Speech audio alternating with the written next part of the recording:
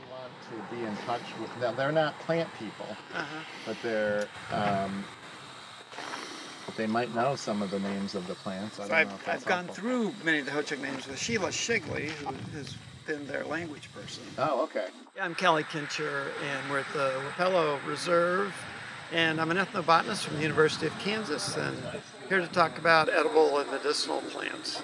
For the Omaha, they would view this plant as a male buffalo bellow plant. I'm sorry, this is the female buffalo bellow plant, because it would flower when the buffaloes were bellowing, and the lead plant was the male buffalo bellow plant. So I'm at this. They recognize male and female forms of plants, like echinaceas. There were, of one echinacea species, they'd recognize both the male and female form, and occasionally they attribute male and female characteristics to multiple species or combine them. So their taxonomy is paralleled ours, but also had differences. And I'll talk more about that in a little bit. I've written about edible and medicinal plants, and I'm working on an edition of both books, but right now I'm focused on the edible plants book. Originally I had 120-some species of native prairie plants and a broad definition of prairie plants, including pigweeds, amaranths, annual sunflower, and then the other end, woody things, plums, chokecherries. All of those are prairie plants. We don't have real big needs on food if you think about it, and variety of food is important to us. We have actually bigger health needs. I mean, I don't know, I haven't quite done this, but if you could go to, let's say, your large super grocery store that has the pharmacy section, are there more things in the pharmacy in terms of medicines behind the counter, in front of the counter, than there are in the food section of your store? Well, in particular, the produce section. Yeah. Yeah. Sure, there's more. Yes. Right. Yes. Absolutely. Also, I can say on my edible plant book, I tried everything pretty religiously. Medicinal plants, I couldn't do that, right? No. I mean, there's a lot of plants for, giving birth or menstruation or just think of all the sicknesses and diseases we have that, are fairly unique, or even things we don't understand, and native folks had a different conception of medicine anyhow. So there were a lot of plants used for a whole variety of things, and that explains part of it. And then one other thing is efficacy. I'll talk more about this tonight, but I've done a lot of research, and almost all of the medicinal plants have active compounds. I mean, they have compounds in them that our human bodies respond to. So for the most part, almost entirely, they just didn't like, oh, here's plants, just grab them. And another example of that is grasses, for the most part, don't have secondary compounds. They don't have medicinal compounds. Grasses evolved with grazers. They want to be eaten, paradoxically, right? They want to be grazed and resprout. Other plants really don't want to be eaten, and most other plants or forbs have flowering parts on top, so they don't want the tops to be eaten. So they create compounds. So grasses have very few compounds. Very, very few grasses are used with medicine. Just disproportionately low if you just did a random search of plants. So native folks had much more evolved taxonomy. Lakotas had 4 species to our 1 species. Pawnee had 2. And they divided them up on smells and tastes, which really makes sense.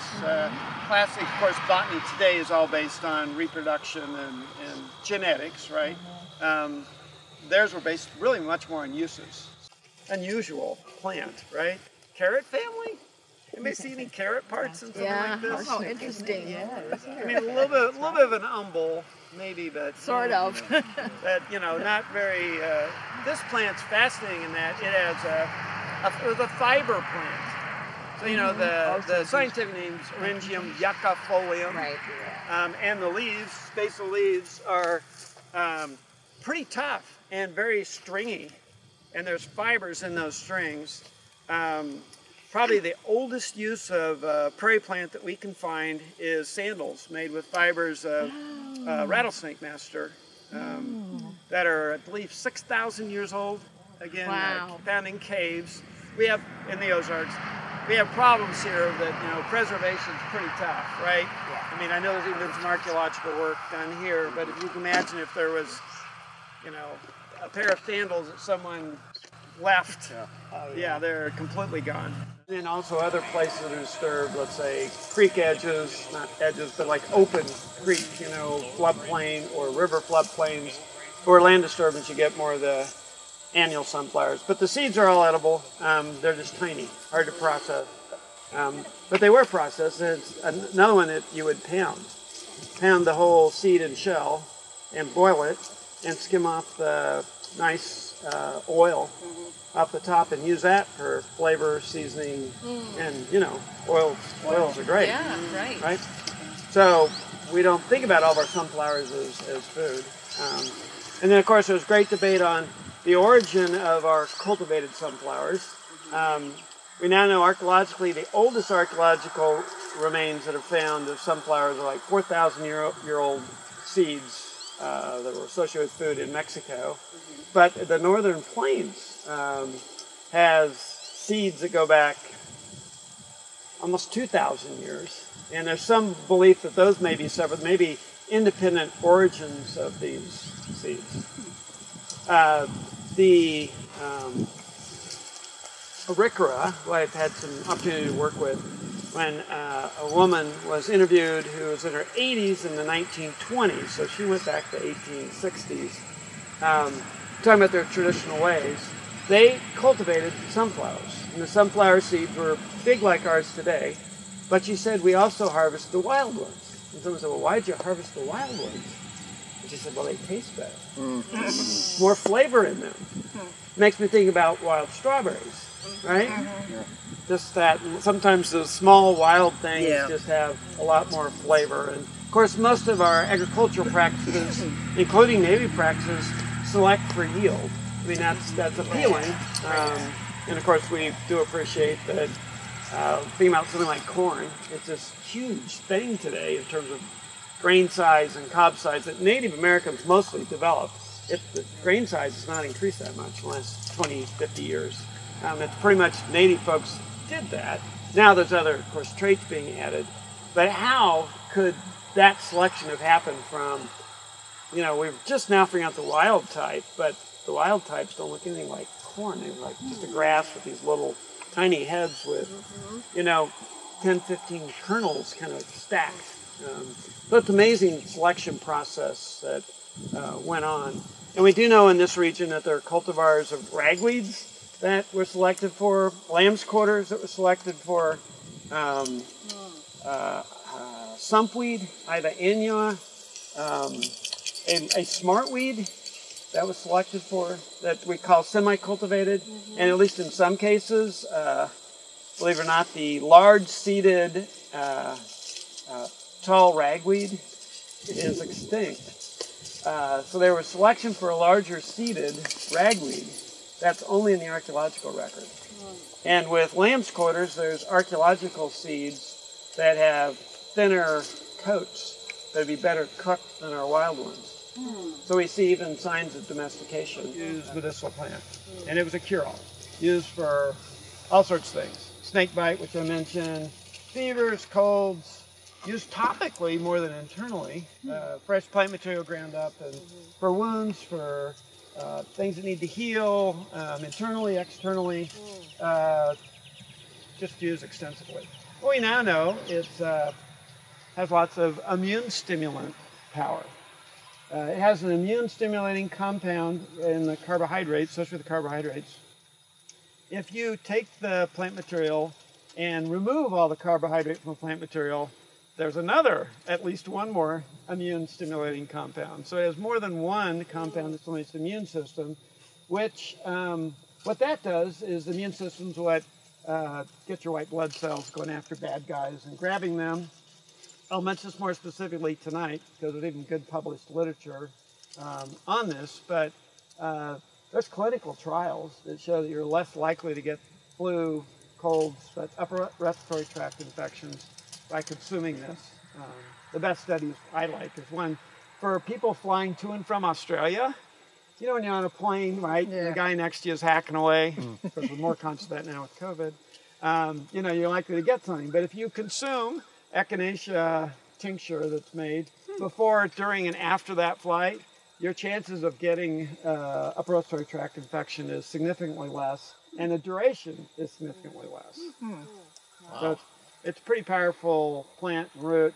I've done a lot of work on this plant, and I did write a book about echinacea. But the other part I got involved in was conservation. So echinacea that's used is either cultivated purpurea, echinacea purpurea, which probably would be the one you grow in your garden, although echinacea pallida is wonderful, and I bet you'd be growing it. But most of the plant material that's used is either purpurea or angustifolia. And angustifolia is out in the high plains, and it is abundant in places, but there was concern about overuse. And I did a calculation once. I mean, there have been millions of plants dug up. So you start thinking about those numbers, and it's of concern. So we got involved in work looking at that, and it's an amazing plant. If you dig the top 6 to 8 inches of the plant, half of them will resprout. It's an amazing plant. I mean, it's even tougher than dandelions. Dandelions will resprout, but if you dig down 6 to 8 inches, you're going to get your dandelion. But they resprout. And this pallida does too. Then some plants, again, go back to your favorite prairie plants, many of us like baptisia, this big wild white indigo. Slightly poisonous. It's got rotenone in it. Anybody know what rotenone? Whoa. Sure. Yeah. Several plants. The lead plant has some too. But pretty small amounts. Rotenone is one of the leading fish poisons. If you live on a farm and have a farm pond and it's full of goldfish or something, they'll give you rotenone, which is coming from a tropical bean family plant, and it will kill all the fish. Really? Yeah, pretty effective.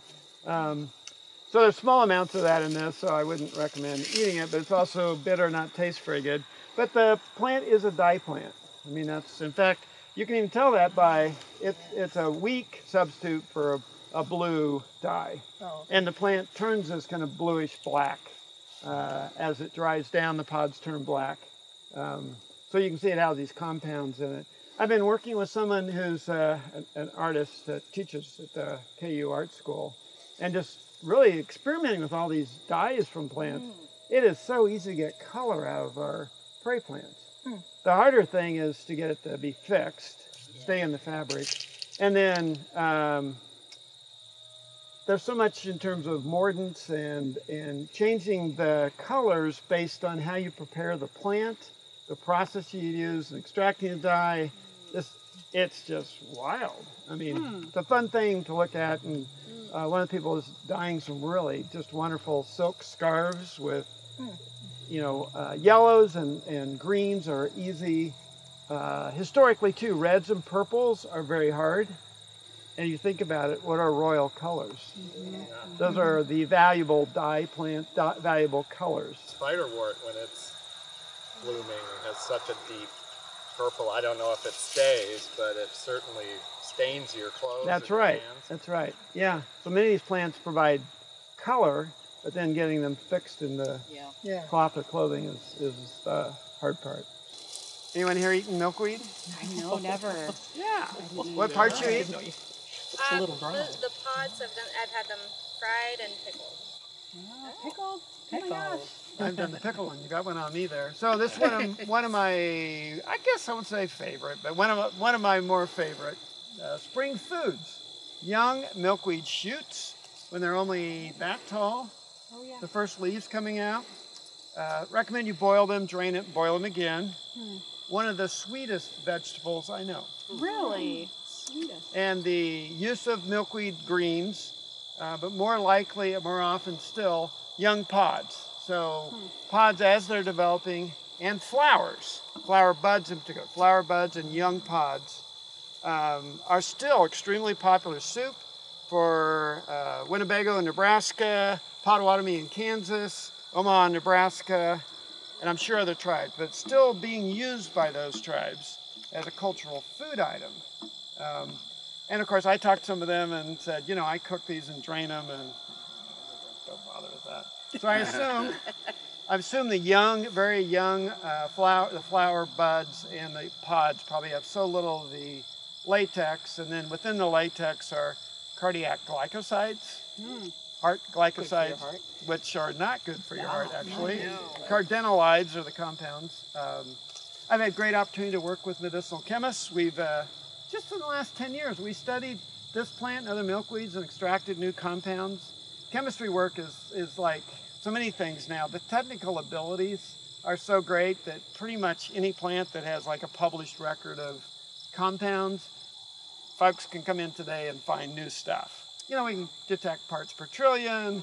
The chemistry techniques in the lab are astounding. And this, you know, the computer-aided techniques and such. So we're discovering new compounds in this. But, you know, there's other uses here too. Even the fluff, anybody know about this? Hypoallergenic pillows are made out of milkweed fluff. Really? Yeah, you can buy them on the web even if you look for it. They just take off the seeds, and the fluff was used extensively in World War II for a substitute for, I think, kapok, but a tropical fluffy material for life preservers. Then it kind of went by the wayside, and of course we have, you know, all sorts of synthetic pillow stuff now, and yet there's been a renaissance, and then people are allergic to a lot of those compounds, so I've not really slept with a milkweed pillow. I guess I should buy one and try it. Long history of Native folks and us today, soaking the berries maybe overnight with no heat. The seeds are full of tannins, and the plant's full of tannins, but the covering has that lemonade taste. Unique, nice, kind of fun. Great thing for kids too. One other use of it, I like dogwood better as a chew stick. I saw some dogwood back, but this is used as a chew stick. Clean your teeth. What I don't like is more bitter, but essentially, and what I like about the dogwoods, I just saw some back there, is it's got a little straighter fiber, but you get as small a stem as you can, and just chew on it and turn it into a toothbrush. Really?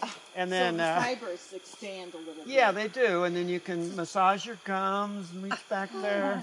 And I found personally that I keep one in my car. I don't show anyone, but I keep one in my car. And I'll just start chewing on it and then rubbing my teeth around it.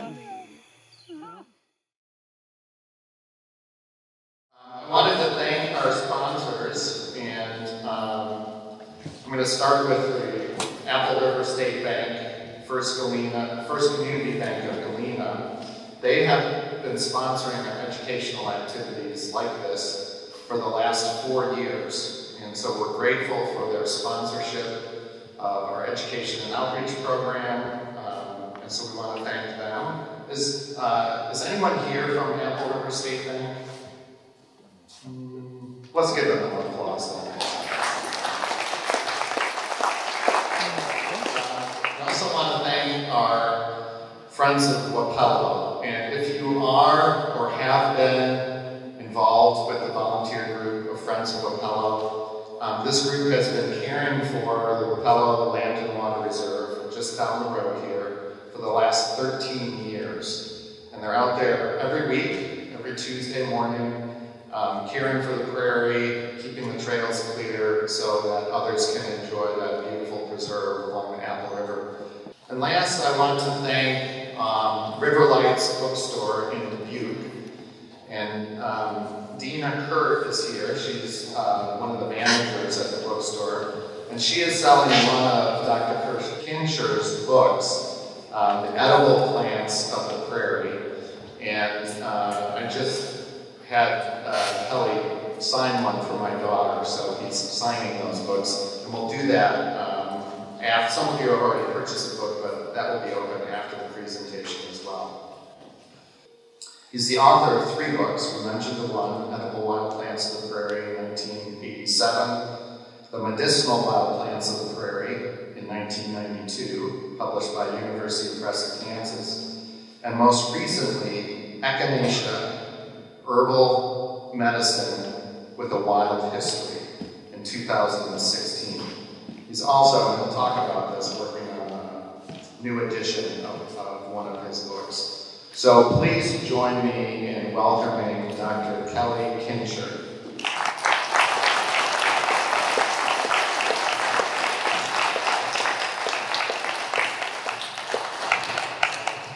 My interest in plants goes back to growing up on a homestead farm in Nebraska, where I learned plants from my father and spent a lot of time in nature and grew up in Kansas and at the University of Kansas, and realized I was adept at learning about plants and kind of delved into that, and then had this passion which many of us have today of like foraging and learning about wild plants and wild foods and medicines, and realized there was kind of a need for more information on that. And well, there was a lot of information on donating from people who, of course, are not directly around, or we don't see them, or we've removed them, were a source of knowledge. So I delved into literature and read up a lot, and I've had a great opportunity to work with quite a few Native folks over the years, and I'll share that. It's been a great delight, and I feel, as I've learned a lot, that now I'm in a place to not just share that information, but I've been directly involved in repatriating and matriating traditional plant knowledge.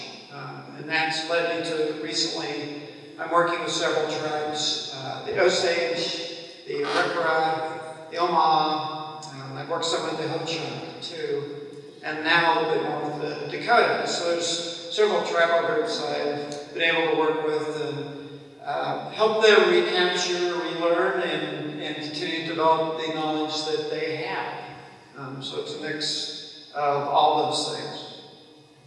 My research program at the University of Kansas has been broad, but I keep coming back to this topic of ethnobotany. Ethnobotany is really the cultural use of plant materials. And for me, I would say I'm a prairie ethnobotanist because prairies have been my focus and love. For that too, I'm helped found and part of Land Trust, the Kansas Land Trust. We've protected over 30,000 acres of prairies and other habitats in Kansas through conservation districts. So it's great to come here and see a land trust doing similar work and talking about some of the same things, and then this ethnobotany link and cultural link is really quite heartwarming. So I see the intertwining of prairies and ethnobotany, plant use, and education. Teaching our kids about plant uses, helping the public learn about the importance of our heritage and the knowledge and wisdom of people before us, and then of course of the plants themselves. So I'm going to share some of that. First, I always like to talk about where we're from, and as I said, I've been working with the Osage, and well, we're in Osage territory right here. Probably most of you don't even think about that. And then, of course, I'm going to tell you, well, that's not the only tribe whose lands we're on. There's an inset, a small inset, showing one depiction of all the tribes who supposedly have territory here. Probably it's a depiction from, 1750 or a proposed idea at that time. The Osage ideas got maybe a little earlier than that. And if we talk about who was here before, really the first question is, when are you talking about? Are you talking, 300 years ago? You're talking 500? You're talking 10,000? We've had Native peoples here all that time. And I think those of us in the dominant culture now are just starting to recognize that, and whose land we're on, and the idea of land acknowledgement is important, and yet it's confusing. Native peoples didn't divide up territory like we do. They didn't have state boundaries or county boundaries. For the most part, land overlapped, and it wasn't owned, it was resources. There was fighting, but more often than fighting, there was sharing, and culture groups moved around, and groups grew stronger and weaker over time, and tribes ebbed and flowed and moved on to different resources. But all of that in hundreds, thousands of years, so long, long periods of time. So I've been part of a research program at the University of Kansas. We got a large multi-million-dollar grant to look at the medicinal constituents of native plants. And I was very fortunate to work with a very talented medicinal chemist in her lab, and I got to pick plants that we were going to work on. So of course I focused almost entirely on our native species, and we ended up testing over 200 species of plants for antioxidants, anti-cancer compounds, and anti-inflammatory compounds.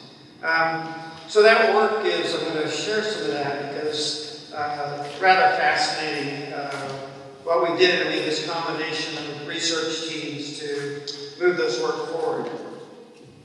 In looking, though, at the use of plants for medicine, one needs to talk about conservation. So in putting together a list of plants to study, you just need to avoid threatened and endangered species. You really don't want to make discovery on plants that you're going to threaten more or have trouble obtaining. So we made sure we avoided that, and we tried to have a conservation ethic in the work that we did by harvesting plants in places where we could return or we did not overuse those resources. And then, as I talked about and touched on, need to have respect for indigenous knowledge of the plants themselves. And then ultimately, kind of what I see as ecological responsibility. For those things we started to make discovery on, we wanted to think about how those plants could be procured or grown so that there would be a supply. Native prairies are rich in their diversity. This is a picture of a prairie we protected in Kansas, the Akins Prairie, which has over 240 plant species on it, or over 140 plants, 200 species on it, of which on this slide I say 140 species have been used for food. So mention I wrote that edible prairie, plants of the prairie guide back in 1985, 86. I've learned a lot since then. So the new edition I'm working on, which will be out, be over a year, be all yet. I now have over 200 species of prairie plants that were used as food. I've expanded the work by both what I've learned and I've been more inclusive. So things like wild onions, I've kind of gone through the list and realized that any species of wild onion was eaten as flavoring of food. So I've included all of those. And then I've learned a lot more. So I've included more species in that work, and I have a wide definition of prairie species. So we think about what's, perhaps been planted in a restoration to what you might see on a native prairie. But I also want to point out, and I will talk about, many things that we might call weeds. Lamb's quarter, pigweeds, annual sunflower, all are prairie plants. I excluded non-native weeds that are annuals and others because I want to focus on prairies, but those are native weeds that have valuable food resources. And I also include shrubs in my list of prairie plants. Plums, chokecherries, things like that are really part of the prairie. Now in our management today, we want to use fires and kind of want to keep out the woodies, and I understand that. But they are a part of our prairies and our natural prairies. So I take a wide view of what those plants and plant resources are. And of course, prairies are grasslands of the world, of North America, and you can see on this map that there's a large green blob west, and the biggest remaining portion of at least tallgrass prairie is in Kansas, the Flint Hills, but it's been rather degraded. And there's greater diversity of plants as you come northeast. And then, of course, everywhere you see the one picture of all the cropland everywhere, really. Prairies have been lost due to farmland conversion. So it's a threatened plant community, even though it's so large and huge. And what's really been threatened are the high-quality prairies, those that have our most beautiful and unusual wildflowers.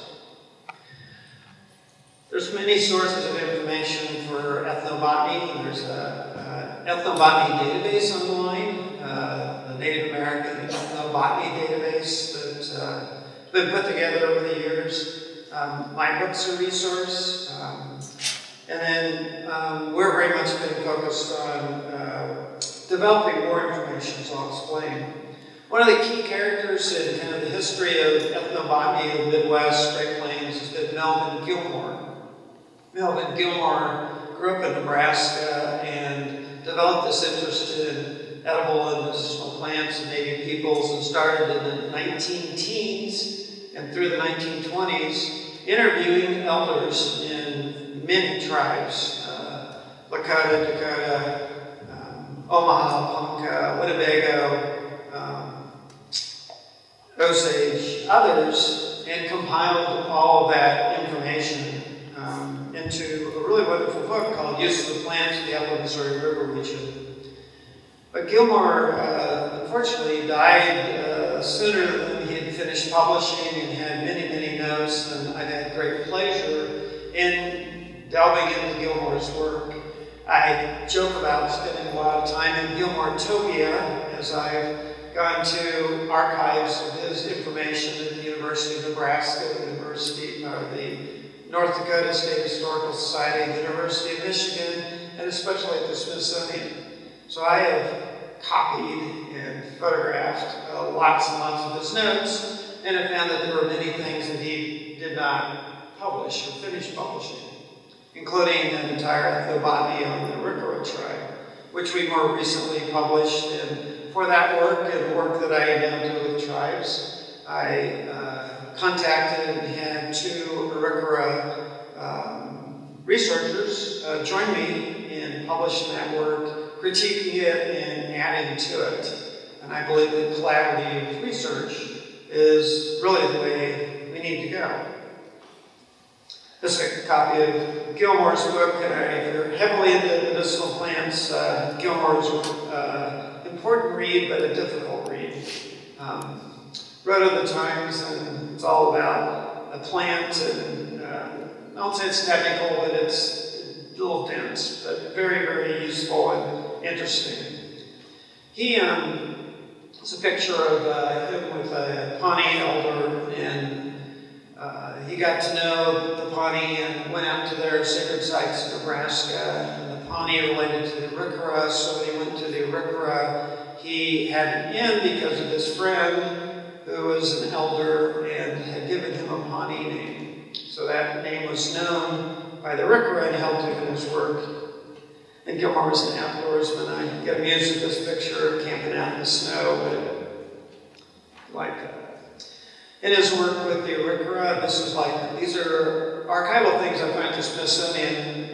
The woman in this picture is showing these young kids how traditional baskets were made. So she's cutting I believe it's, I can't remember in this case, but I think it's ash sticks for this.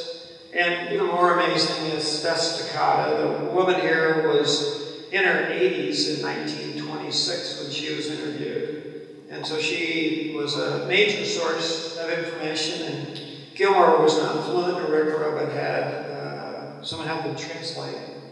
And she shared many, many of the plant stories that he knew. And this is a picture of her. He took both photographs and some motion pictures of things at that time, and collected many goods, which are at the Smithsonian. Ears of corn, choke cherries, plums, all made into pats and patties to be stored for food. That's a tremendous record of information.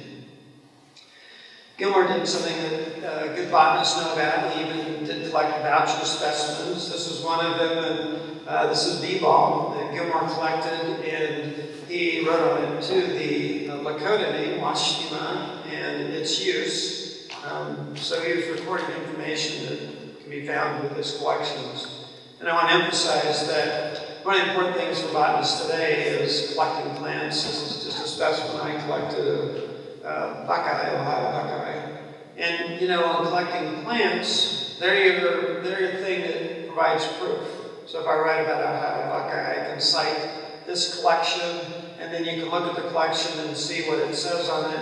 And if you are skilled and have doubts and think it's a different species, or maybe it gets changed, maybe the species name's changed, this is the record to fall back on. So it's good to have voucher specimens, and they're important for the work of knowing about historical uses of plants. So again, we do database work, and so I database Gilmore's notes, and this is part of the materials that I'm working to return to various tribes. help me keep track of that information as I use it.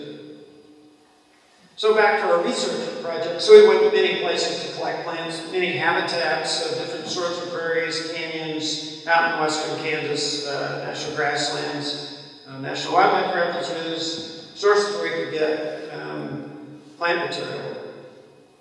So for the chemists, what they really wanted to test is dried plant material. And they really like a lot of plant material. They wanted 2 dried kilograms of each plant we're going to collect. And you know, plants are mostly water. Usually like 80–90% water. So we had to collect 15 to 20 pounds of plant material, which in some cases is easy. I'll show you some of those. In other cases, it was really hard. And we needed to make sure that it was dried, and we needed to make sure we didn't let it mold. Didn't want to have a discovery and then find out later it wasn't the plant that had that compound, but the mold. That would be embarrassing. So again, to do our work, we used GPS locations for accurate data. We collected our specimens. We collected our plant material. We had big data sheets that provided lots of information we thought might be useful in the future. So for each collection, we had location information, how to go back and get it, things about the plant. Of course, doing field work, sometimes it's hard to find a place to stay or a place to eat, especially as rural countryside is struggling, as we all know. Small towns aren't what they used to be, but they're hanging on. So this is a picture of us, this is what it looks like to try 20 pounds of many different species. We quickly learned that we should find good places to work that had storage areas that we could use. We made a mistake early in our work that we'd use motel rooms and go out for the day and turn fans on with, you know, these tarps with plants on, put them on the beds, come back. Staying at a motel out in southwest Kansas and came back several years ago. We had regular phones in every room. And, you know, the phone had its red light and it was flashing. And I picked it up, and it was the front desk. And we were one of these hotels that said, you know, American owned, but it was immigrants from India, right? And so the guy in his Indian accent said, pick up the phone. And he said, I said, yeah, I messed him. He says, yeah, you can't do that here. You can't have those plants. That's not legal. So we had a green leafy plant material on the bed. It was not marijuana, but he didn't believe us. We kind of got kicked out. So I said, I'm going to buy this. This is not. So we learned we needed to use research places or barns or sheds where we could actually lay out plant material and not be bothered by it. We decided we didn't want to heat dry plants. We thought about getting a dryer, but to keep the maximum amount of compounds in the plant, we used air dryers, so mostly fans. Or when we got back to the lab, we have extensive fume hoods, which have passing air every 2 to 5 minutes, so that dries things out pretty fast. Buffalo gourd, which is a plant that does make it into Illinois, like on railroad tracks, waste ground. It's a native plant throughout the plains. We liked it for our collection because it's one of those big rooted species. So, you know, something like this, if you're trying to get your weight in plants, it's not hard to get something heavy. The root was used. Just a tremendous big root, which has edible carbohydrates in the root. So you can imagine it's a pretty big food source traditionally. But it's also very, very bitter, so it needs to be bleached and prepared. But even the big root's a problem for us because the chemists want small particles, and you can't just hand them a big root. So we had to cut it up, dry it, put it in a bandsaw, then we could put it through our grinder. So it was quite a big deal. I'll also talk a little about some of the plants we work with. This is boneset, and boneset's a great story as a medicinal plant. And of course you think, oh, I know what that's used for. But what it really is used for is the big pandemic in 1918, that the huge flu, actually, you know, probably originated in Kansas. If you read about this, and some soldiers who were staying at Fort Riley helped spread it around the world.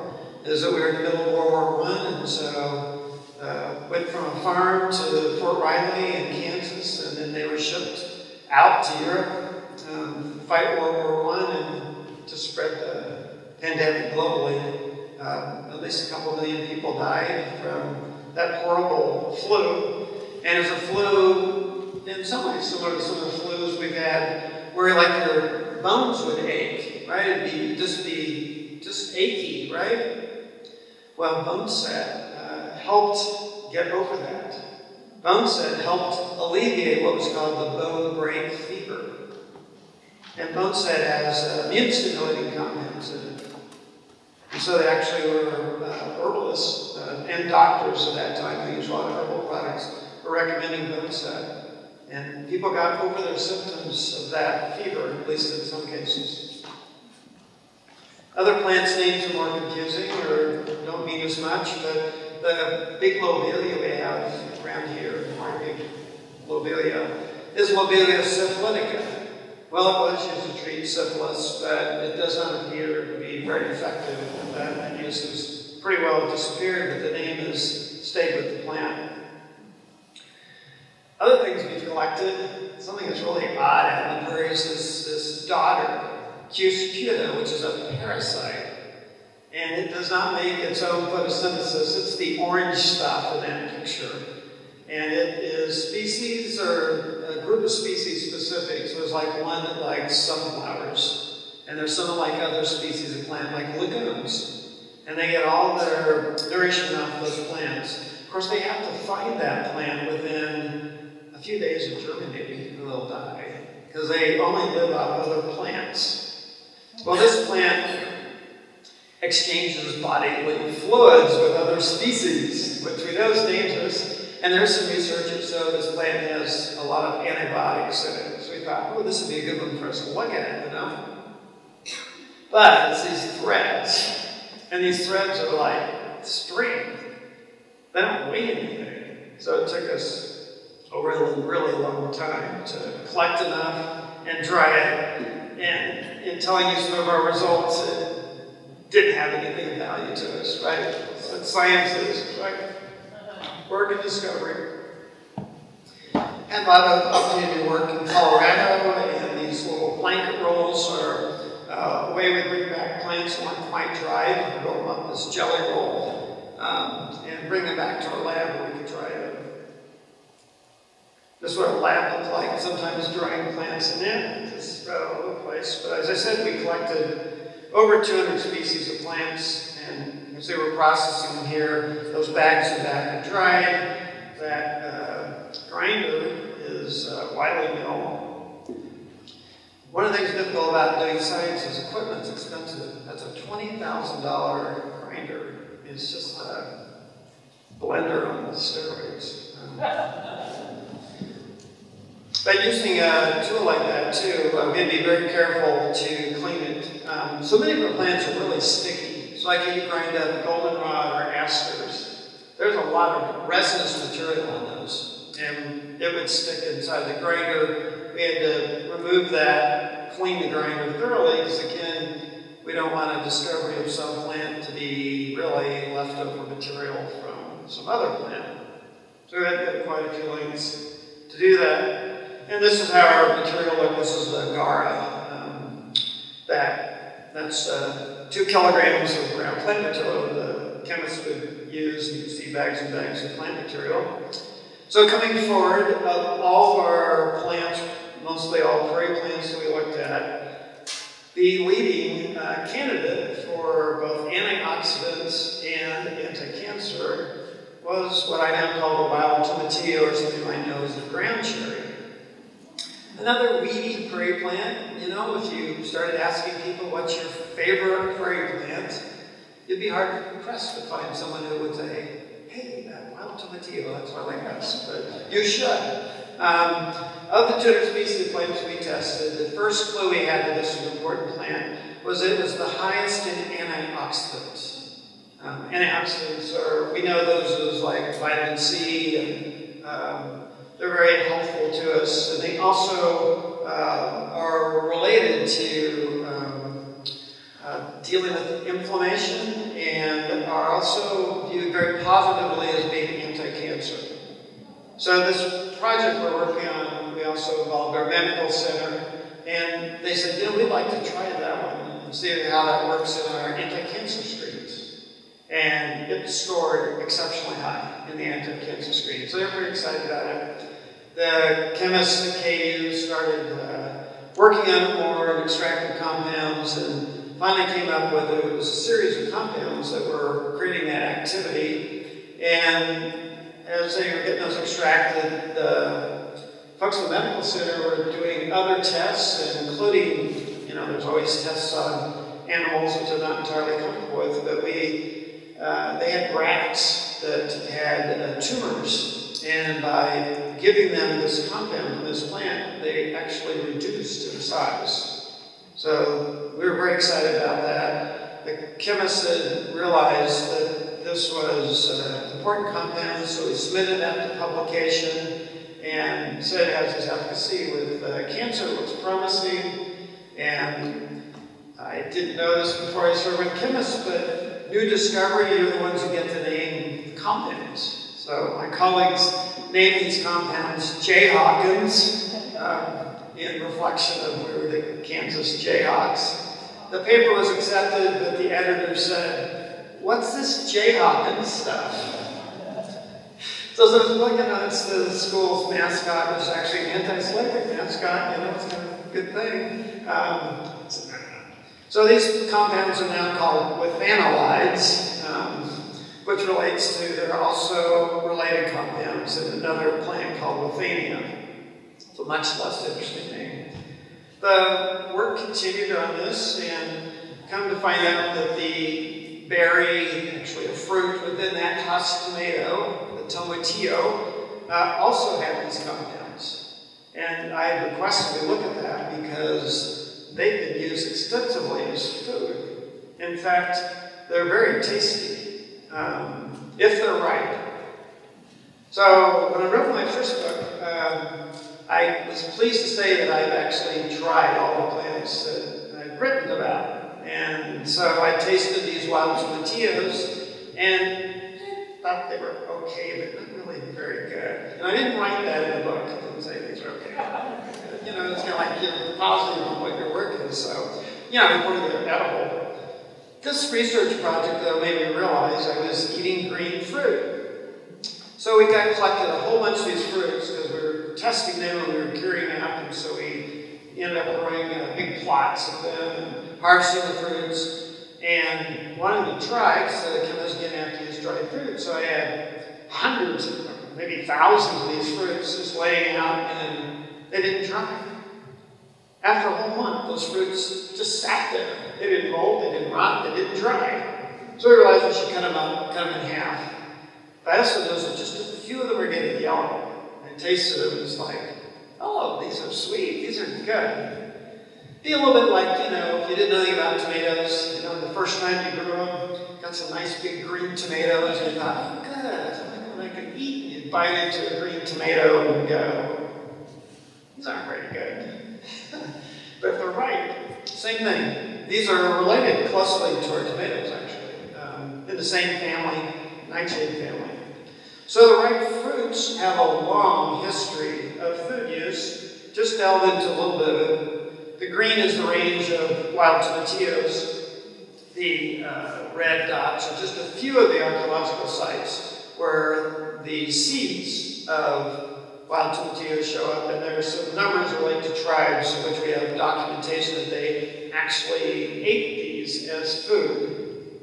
And now I've delved in more, there's probably hundreds of archaeological sites where these would be found or in the remains. Green sauce goes way back. People made tomatillo sauce way back. The hot pepper part of it's more recent, but going way back, there's been a flavorful tomatoes and sauce. I mean, green tomato sauce, you look at it that way. And it's used in, you know, over food, you know, if you had a dish of corn or something, corn and beans, mixed with squash, you just put this nice sauce over the top. Or if you're making a bison stew and wanted to take it and get a little different flavor, you'd add some of this sauce. So they would harvest large numbers of these. They would mash them into pats, like fat pancakes, and dry them. And those are reported in a lot of the old historical literatures of food. And then archaeological sites, you know, there's a long history of burning food. Who here has burnt food, right? And people, you know, cooked over open fires. They burn food even more, right? Burnt food makes burnt seeds, and if you carbonize seeds, they will last for eons, practically, or at least centuries. So it's very hard to get archaeological food remains here in the Midwest Great Plains because things rot. We have really good decomposition. So it's hard to find things, but if things are carbonized, they show up. So many archaeological sites, you find this as food.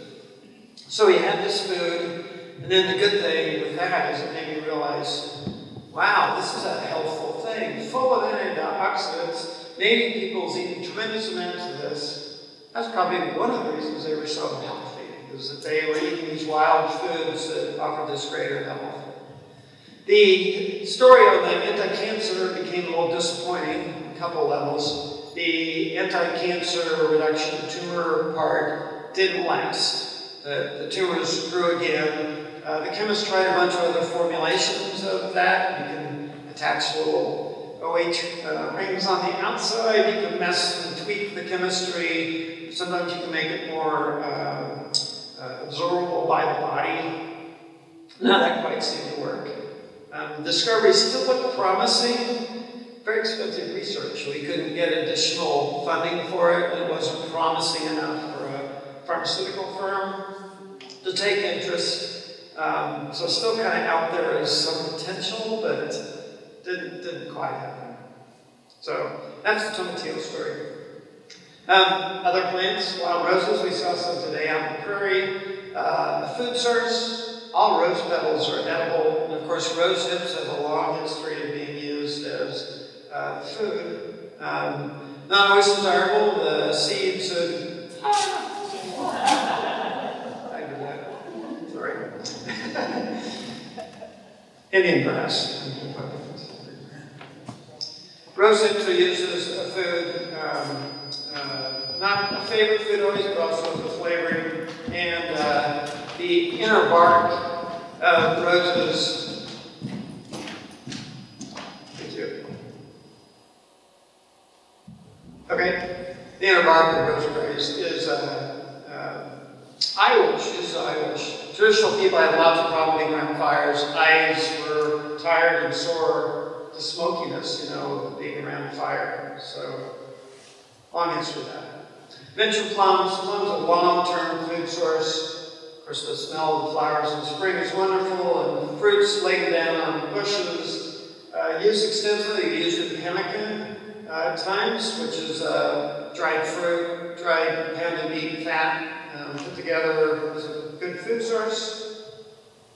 Bee balm. Bee balm is a wonderful plant, smells great, mint. Long history of its use, primarily for like rough throats, sore throats. Still use that way. If you have a really tough sore throat, drink some bee balm tea. It'll definitely soothe it. This plant was known by many tribes, and several of them had many names for the plant because it had different smells and tastes, which are used to separate it into different varieties or species. Still an important plant, Potawatomi. This picture we did some work up at the Potawatomi Reservation, and Verna Cox in the center was delighted we could pick bee balm for her. On the dry side of things, prickly pears. Edible fruits, edible tags. Of course, the problematic part is the spines. A lot of what we need to do or think about is, well, how do you deal with these things? Well, you can easily remove the spines by burning them off. Just holding the fruits or old tongs, and then those little spines, the small ones, just melt in the heat. Then they become good fruits to eat, with big seeds, duck seeds. Another plant that probably is here in this part of Illinois, it's up in the Driftless area of Wisconsin.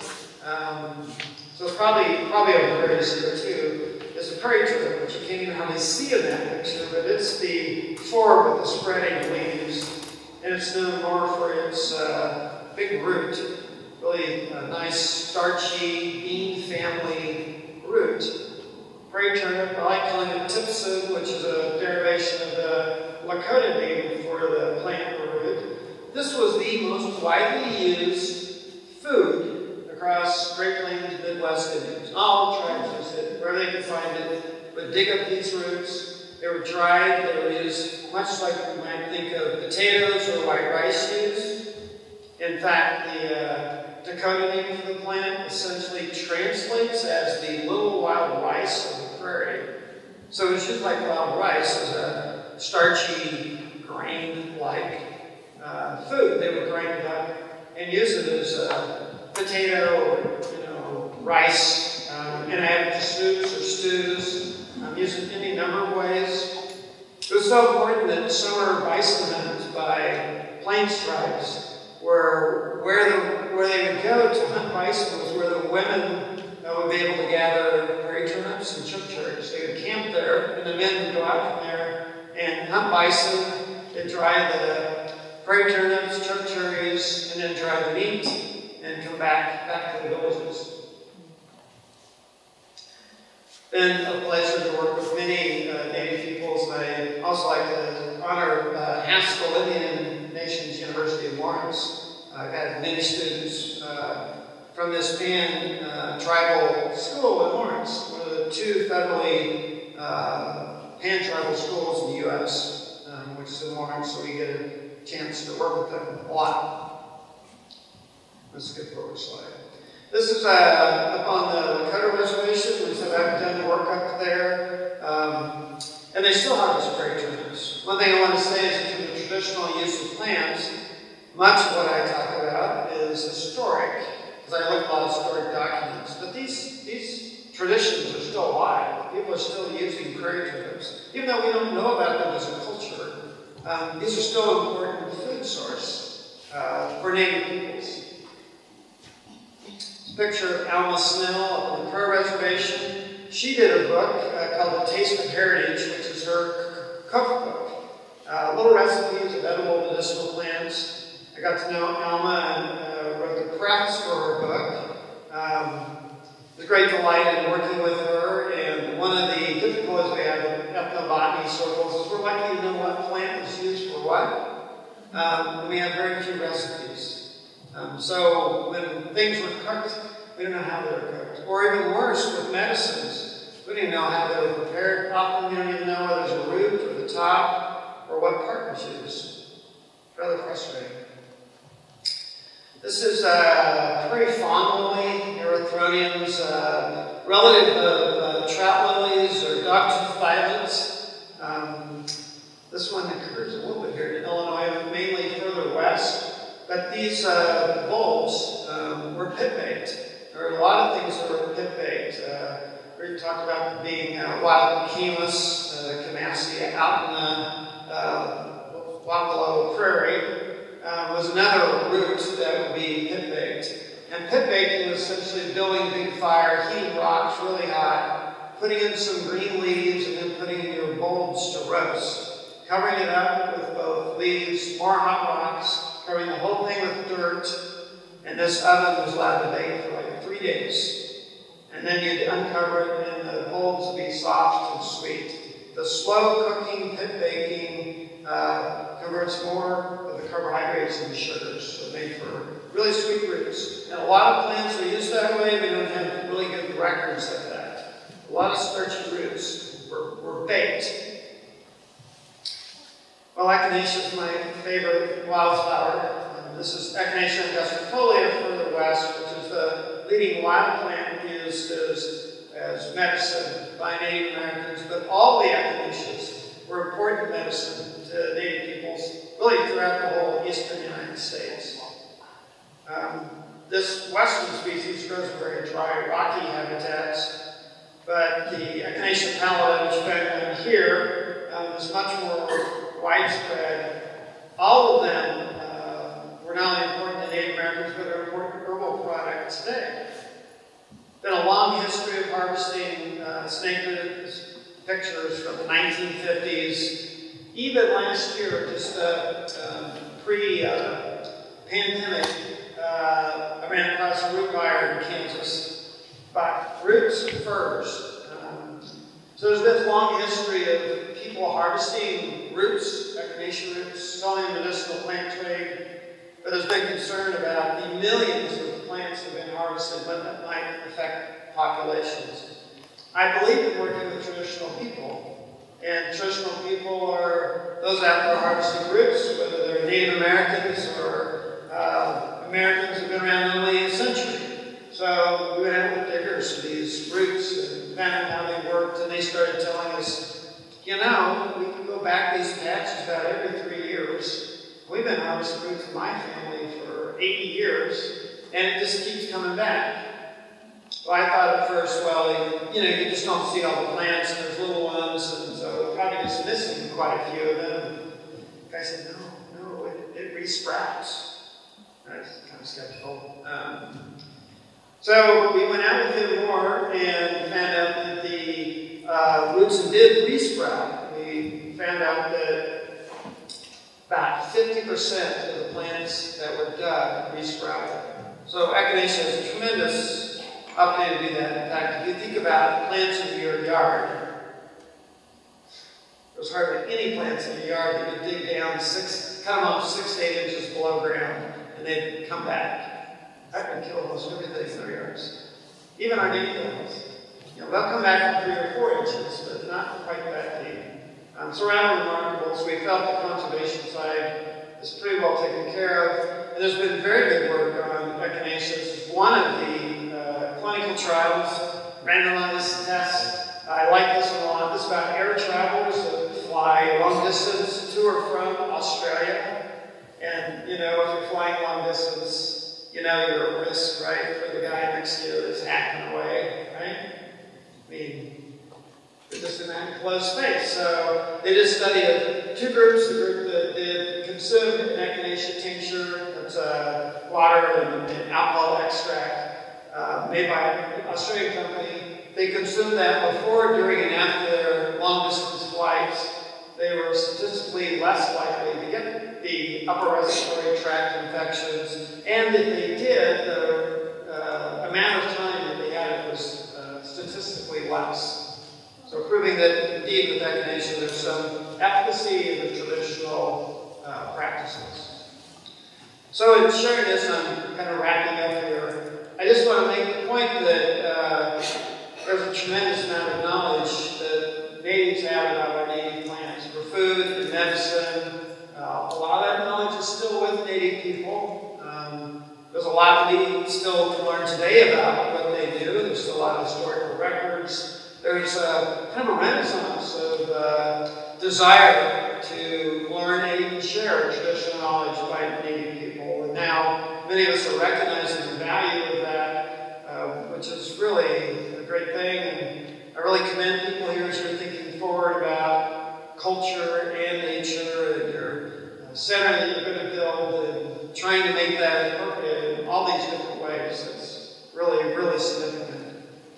So I've had great pleasure in doing gardens. I want to talk about a little bit of education and gardening and signage. We have a research garden at the university that's where we've grown out a lot of our plants, especially when we were trying to maximize the production and realize in some cases it was easier to grow 20 pounds of live material than collect it, or for things that we had success with, we needed to grow more of them. One of the things I've shown you is that with many of our native plants, which are really, really tough, it's really surprising how easily they get disease or insects when you grow them together.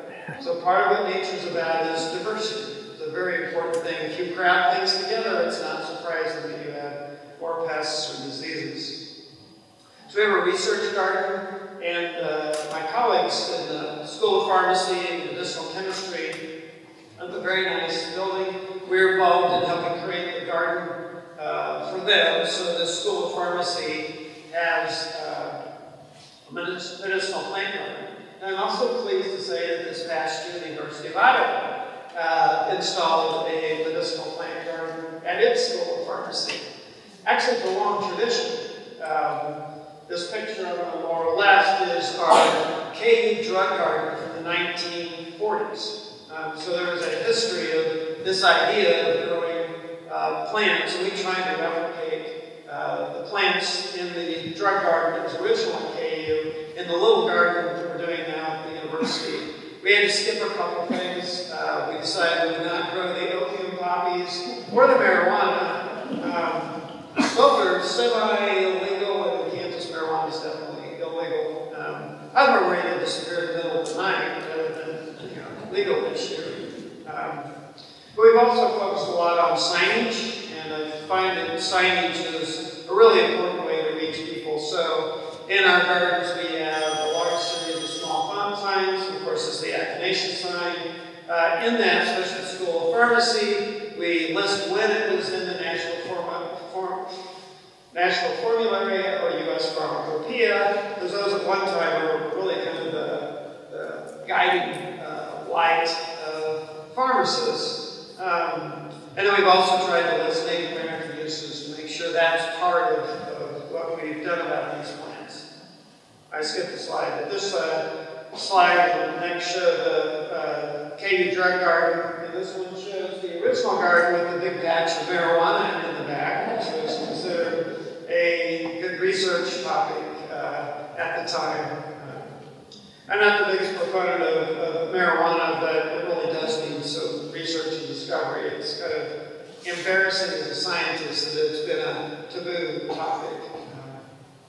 Finally, we do tours too, and if you ever find yourself coming to Kansas in late spring or up in the fall, we kind of postponed doing these tours during COVID, but we very much enjoy doing these garden tours. And lastly, I'm going to put up my website and tell you we have information online too, which you're welcome to look at. And I would very much enjoy taking some questions, so thank you.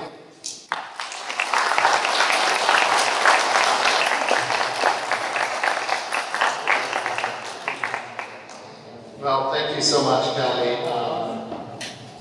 No pun intended, or maybe pun intended, a lot to digest here, but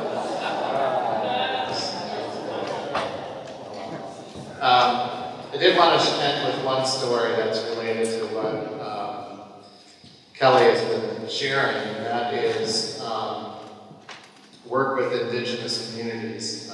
Today is a day that's being reclaimed by many communities as Indigenous Peoples Day, reclaiming it from Columbus Day. And one of the ways we wanted to be thinking about that was bringing Kelly here to talk about the work he's been doing with tribal communities and with plants that we have in our preserves. So thank you for weaving those two ideas together so nicely for us, the science side and the cultural side. This is where I see our work going in a lot of ways. Last evening, Tom Clay, one of our staff members, and I had the opportunity to meet with Sap and Fox and Meskwaki elders at our Casper Bluff Land and Water Reserve. We met with two members of, we met with the elder of the fish clan of the Meskwaki, who is cousins with the elder of the fish clan of the Sac and Fox. So two closely related groups, Sac and Fox of Oklahoma, and the Meskwaki tribe in Tama, Iowa, about 2.5 hours west of us. We also met with the elder of the Fox clan of the Sac and Fox, as well as with their tribal historic preservation officer. And we started, it was interesting, and just sort of by happenstance that I was trying to think about how do I reintroduce these people who were native to this land. None of them, of the 5 men who were there, none of them had been back to their ancestral lands in Northwest Illinois. So just think about that statement for a while. They lived on this land for hundreds of years. They consider this one of their ancestral homelands. and they had never stepped foot here. So how do we welcome them back? So just so happened I picked some bergamot, some bee balm, and some wild mountain mint is what I call it. What's the scientific name? Pycnanthemum. And put them in a little glass, like a little bouquet, and I welcomed them back to their ancestral homeland, and I said, I want to reintroduce you to a smell that maybe your ancestors knew well, walking through the prairies this time of the year or any time in the summer. Those of you who have walked through a native prairie in the summer, you know that smell when you step on one of those plants. And I've done this a lot with people, but I've never had this experience. Most people are kind of shy about smelling things. And these guys, all 5 of them, grabbed it and just...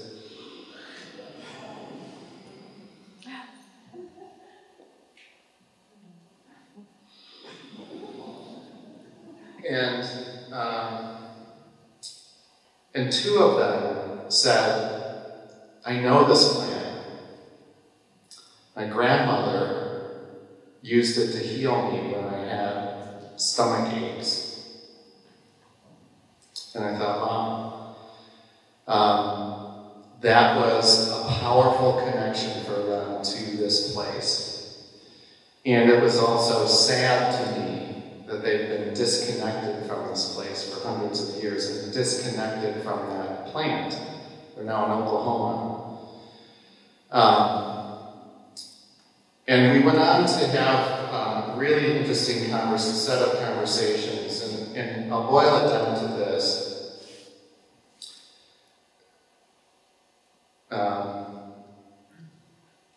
They thanked me for reintroducing them to their homeland. And I just found that really odd. But they were sincere about it.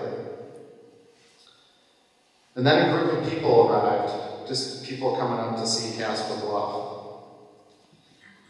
And it was incredible to watch them, these 5 men, complete strangers, welcome this group of strangers to their homeland. It was that instant for them. And, I just get shivers thinking about it.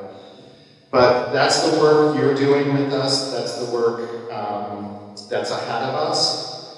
And Kelly, I just want to thank you for helping set that stage for us and encouraging us to continue this journey with tribal partners that trace their heritage to this place. And I love the idea of having a medicinal and food garden with traditional names and maybe traditional recipes,